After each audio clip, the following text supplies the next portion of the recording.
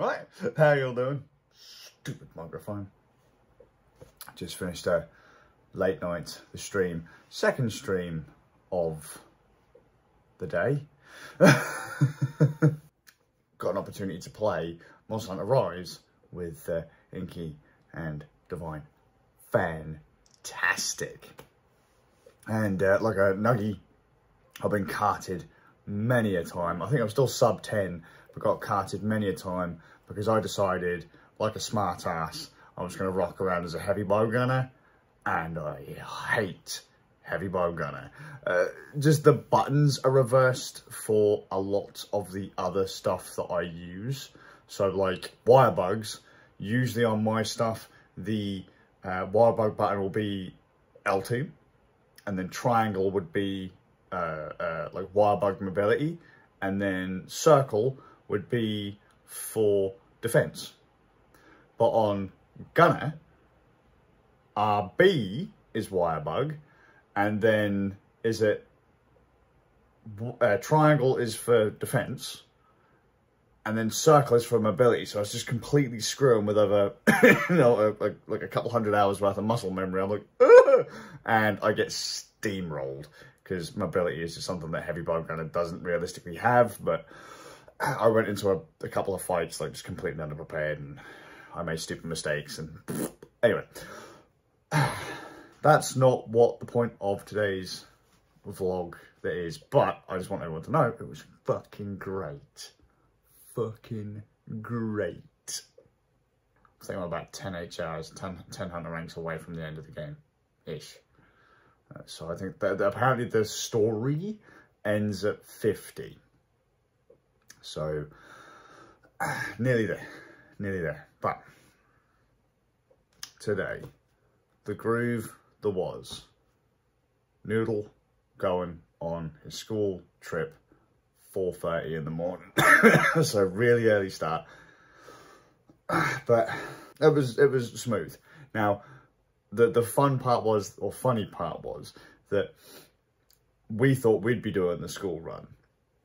But because Tuesdays was Rando's game night, my mum had the boys. So mum did the early morning of the school, and she sent me pictures and stuff of them and getting ready to go and all that. And bless, they got to the school at 4:30 to get on the coach and all that, because they're going on this big out of town, the trip. I think they're going to York. But they weren't actually leaving until 5:30, I think, or something like that. And a lot of the parents were like, well, why didn't you tell us to get here at 5 then, if you're just going to have the kids sit on a bus for an hour? They're not going anywhere, they're just going to be sat there. And then we also find that apparently some children weren't allowed to go because they had a quota. Like, because they weren't willing to pay the extra for a second coach. So certain kids were told, yeah, you can't go, kind of thing, even though they'd have wanted to go. Which brings me to the groove, the bah of the vlog. Many years ago, my eldest Doodle wanted to go on the York trip. Initially, they said he weren't going to be able to go, which actually annoyed us a fair bit. I mean, initially he didn't seem all that interested in it, but when the chance came up, he kind of wanted to do it. And then out of nowhere, the school said he could do it. They bigged him up to do it, to go on this trip. We even said, like, even with Noodle, we've said, like, hey, yo, if anything goes wrong, just give us a call. We'll drive from where we are to York to come and get him. For any reason, we'll do it. We said that for Doodle. We said that for Noodle. The school was aware of it. We're not kidding. Like, if we get a phone call at like 3 o'clock in the morning, mate, York sucks balls, we'll be there. I've got no problem with that, right? But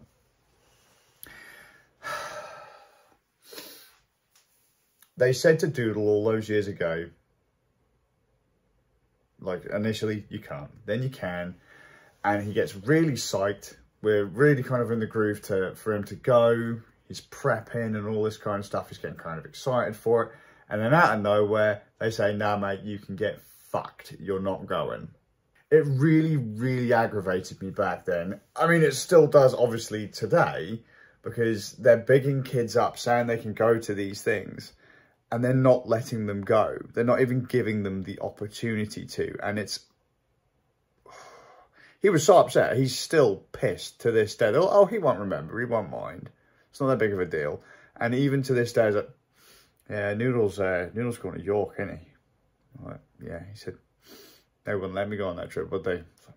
Nah, mate, sorry. So he's got the next couple of days off school, so... I think actually his school's already, they're finished for this week, because they're doing some Jubilee stuff, but... Just no. Just no. His brother gets to go on a holiday, he's getting the holiday he didn't get. So bowling and swimming and all that kind of stuff, if he so chooses.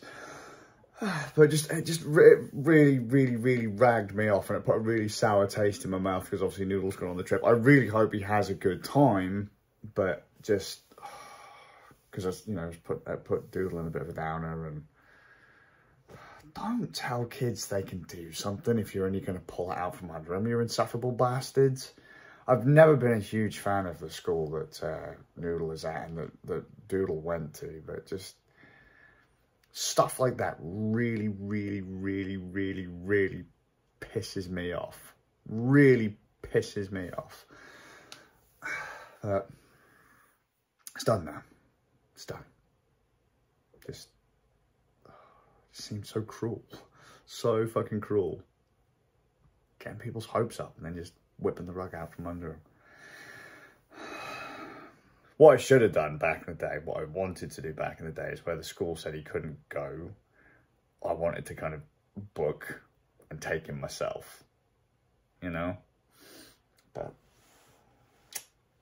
bad dad. Bad dad. Now I've managed to cough myself raw, so I'm in a fair bit of the pain today. Bad headaches.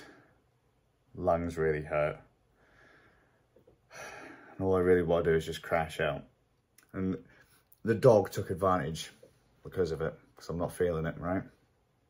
The wife come home, because all of our workshops are finished now, because the workshop, she was doing workshops. Fridays got kind of cancelled or moved to another day. And she's finished it, did she do it on yesterday? What day is it today? Tuesday, Wednesday? I don't know, but either way, the last one's today. And she did that, and on the way, no, was it yesterday? She had to do a pickup today for all of the materials and stuff like that. Anyway, she came back with lunch, right? And I'm sat, you know, just knowing my lunch. She brings back lunch. I'm knowing on my lunch. It's great. I'm doing my bits and bobs, and I get up, and I think I might have been making, because my mum come round, I think I might have been making her a cuppa or something.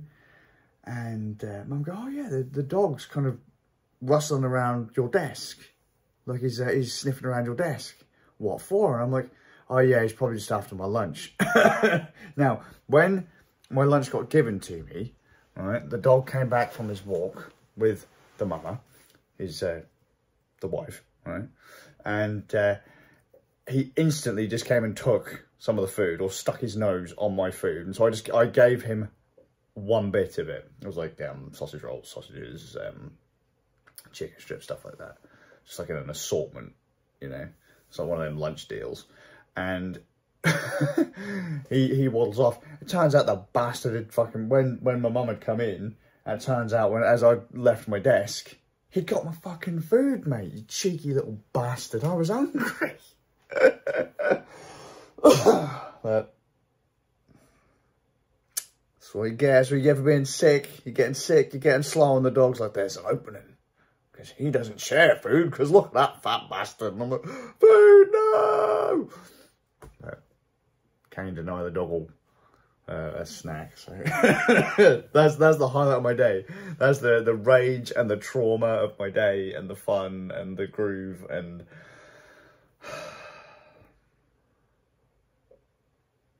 it still pisses me off about that trip. But I really do hope Noodle has a good time. Really do. We'll find out on Friday. I'll be back at 9 PM. I'm gonna head off. Great hunts, guys. All fun. I'm gonna go and watch a documentary about Watergate. Don't know, just randomly, that nuclear disasters are randomly on my brain right now. So hope you're good, and I'll see you all with a bit of luck in the next one.